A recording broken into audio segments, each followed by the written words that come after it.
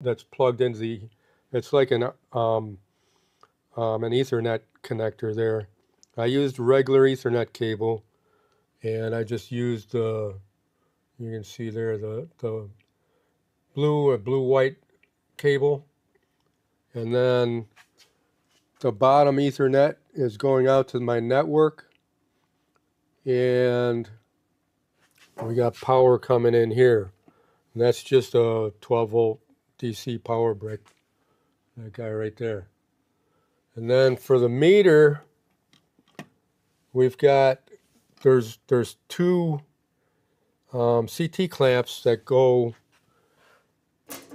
they're inside this panel here. Two CT clamps, and you've got your L1 and L2 over here, and a neutral. And that gives you your 240 volts that the meter measures and powers it.